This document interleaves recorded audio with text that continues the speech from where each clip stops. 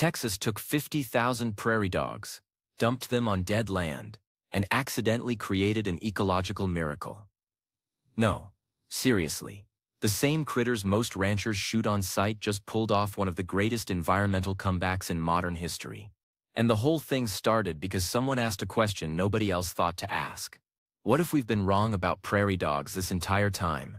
Keep watching and find out. Picture this: West Texas, 2017. The land looks like Mars had a really bad breakup. Cracked earth, tumbleweeds with nothing to tumble through, grass so sparse you could count individual blades. This is what decades of overgrazing does to land. And what's left behind couldn't support a cactus with a trust fund.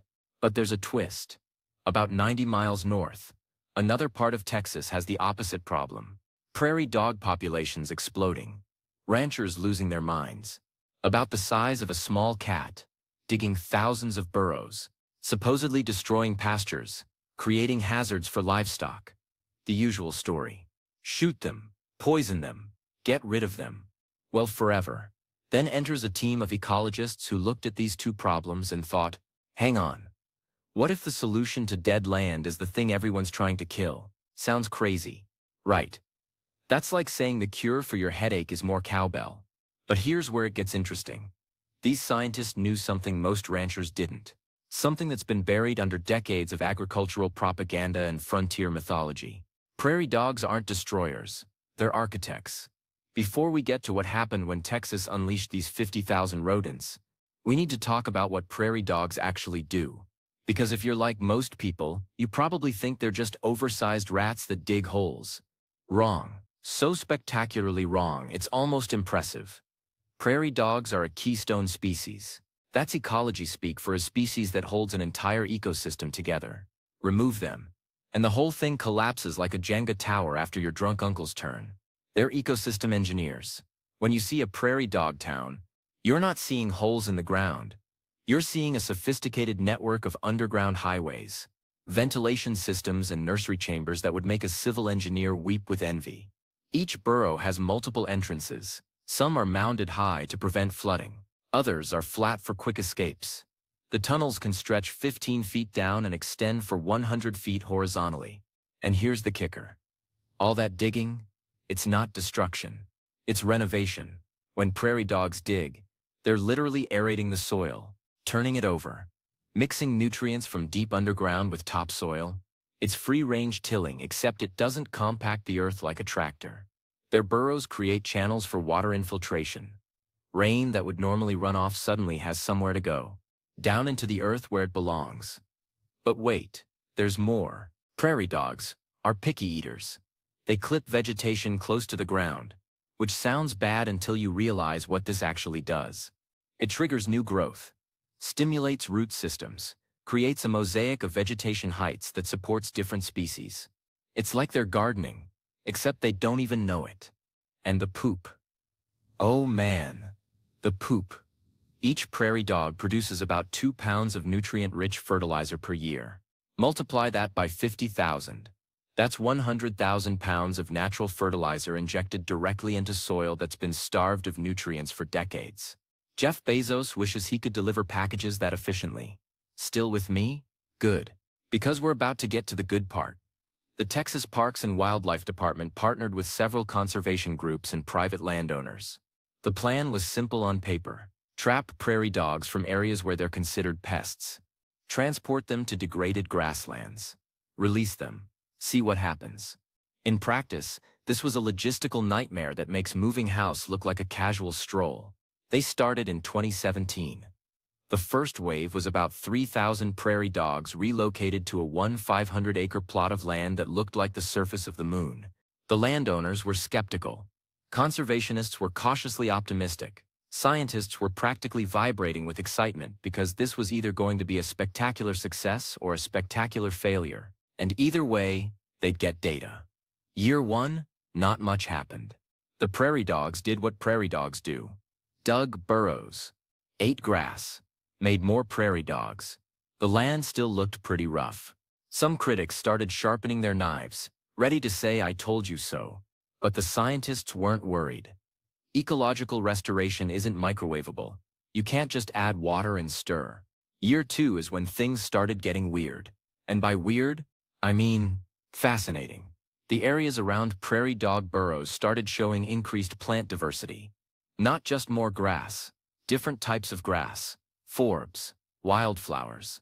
Species that hadn't been seen on that land in 30 years suddenly reappeared like they'd been hiding in the soil's memory, just waiting for an invitation. The soil itself was changing. Tests showed increased organic matter, better water retention, improved nutrient cycling. The burrows were working like tiny watering systems, channeling moisture deep into the earth and preventing evaporation. During droughts, the vegetation around prairie dog towns stayed green longer than surrounding areas. The land was breathing again. But here's where it gets really crazy. Other species started showing up. Burrowing owls moved into abandoned prairie dog holes.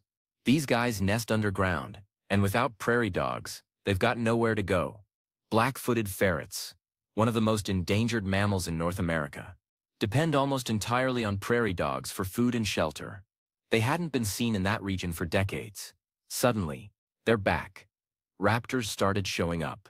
Hawks, eagles, falcons. Prairie dog towns are like all-you-can-eat buffets for predators.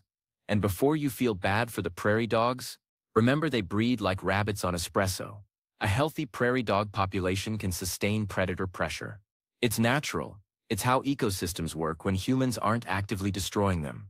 Even the insects changed. Native pollinators like bees and butterflies showed up in droves, attracted by the wildflowers blooming around prairie dog towns. Plant diversity increased by 50% in some areas. 50%. That's not a gradual improvement. That's an ecosystem hitting the fast-forward button. By year 3, the transformation was undeniable, and word started spreading. Other landowners wanted in. Between 2017 and 2023, Texas relocated over 50,000 prairie dogs to various degraded sites across the state. Each location showed similar results. Dead land coming back to life. Biodiversity returning. Soil health improving. One rancher, who initially thought the whole idea was insane, reported that his cattle actually preferred grazing near prairie dog towns. The grass was more nutritious, more diverse, better for livestock health. He went from wanting to shoot prairie dogs to actively protecting them. That's a heel-face turn that would make a wrestling promoter jealous. Scientists monitoring the sites found that areas with prairie dogs sequestered more carbon than areas without them. In an era where carbon capture is the holy grail of climate mitigation, these rodents are out here doing it for free. No technology required. Just biology doing what biology does when you let it. Now this isn't a fairy tale where everything's perfect and prairie dogs solve world hunger. There are complications. Some landowners still hate them. Agricultural interests push back hard because prairie dogs complicate industrial farming. There's still this deeply ingrained cultural narrative that prairie dogs are pests, varmints, things to be eliminated. Changing that mindset is harder than changing the landscape. And prairie dogs aren't a magic bullet for all degraded land. They work best in grassland ecosystems. Where they evolved. Try this in a forest? Probably won't work. Context matters. Ecology isn't one size fits all. But here's what this story really teaches us. For over a century, American land management has been based on a fundamental misunderstanding of how ecosystems work. We've treated nature like a factory floor. Optimize for one product. Remove anything that doesn't contribute to that product. See? Prairie dogs? Bad. Simple. Except it's not simple. Ecosystems are complex webs of relationships where every species plays a role. Remove one thread, and the whole thing starts unraveling. We learned this lesson with wolves in Yellowstone. Turns out, when you bring wolves back, rivers change course because wolves hunt elk. Elk stop overgrazing riverbanks. Vegetation returns. Riverbanks stabilize. Rivers shift. It's called a trophic cascade, and it's happening with prairie dogs too. The Texas prairie dog relocation isn't just about bringing back one species. It's about restoring entire ecological communities. It's proof that nature is incredibly resilient if you give it half a chance. That barren, lifeless land. It wasn't dead. It was waiting for the right conditions. The right catalyst. 50,000 furry little catalysts with buck teeth and attitude problems. This project has implications far beyond Texas. North America has lost roughly 98% of its native grasslands. That's not a typo. 98%. Gone. Converted to agriculture. Paved over. Degraded into moonscapes. Prairie dogs once numbered in the billions.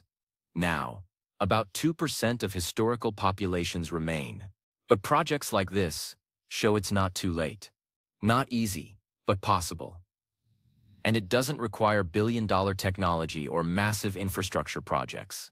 Sometimes it just requires letting nature do what nature does best. Build, grow, adapt, thrive. Healthy grasslands provide free services: carbon sequestration, water filtration, soil preservation, biodiversity support. These aren't hippie talking points, they're quantifiable economic benefits. The American Society of Civil Engineers estimates that natural infrastructure provides trillions of dollars in services annually. Trillions, with a T. Compare that to the cost of prairie dog relocation. A few $100,000.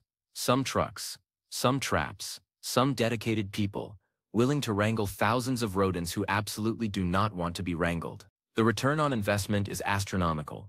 And it's not just environmentalists celebrating. Hunters like prairie dog restoration because it brings back game species. Birdwatchers love it because rare birds reappear. Ranchers who've seen the benefits realize healthier land means healthier livestock. Even economists are interested because ecosystem services are valuable. There's a broader lesson here about humility. For generations, we've approached land management with the assumption that we know better than millions of years of evolution, that we can engineer better systems than nature, that species are either useful or not, valuable or not, worth protecting or not. And we've been wrong. Consistently, repeatedly, expensively wrong. Prairie dogs were nearly wiped out because we decided they were bad. We poisoned them by the millions. Spent enormous amounts of money and effort trying to eliminate a species that was actually holding grassland ecosystems together. It's like demolishing the foundation of your house because you don't like how it looks. What Texas did was revolutionary precisely because it was so simple. Take a species everyone hates. Put it where it belongs. Step back. Let nature do the work. No genetic engineering. No complex machinery. Just basic ecological principles applied with patience and trust. The transformation continues. As of 2024, monitoring shows sustained improvements across all relocated populations. Plant diversity remains high. Soil health continues improving. Wildlife populations keep expanding. Some areas have seen water table levels rise as improved vegetation and soil structure increase water retention. In drought-prone Texas, that's not just ecologically significant, it's economically vital. Climate change makes this work even more important. Grasslands are incredibly effective carbon sinks when healthy. They're also more resilient to drought than many other ecosystems. As temperatures rise and weather patterns become more unpredictable, having robust, diverse grasslands isn't a luxury, it's survival. The Texas Prairie Dog Project proves that restoration at scale is achievable, that we can reverse some of the damage we've done. That species we've dismissed as worthless might actually be invaluable. And that sometimes the best technology is no technology at all.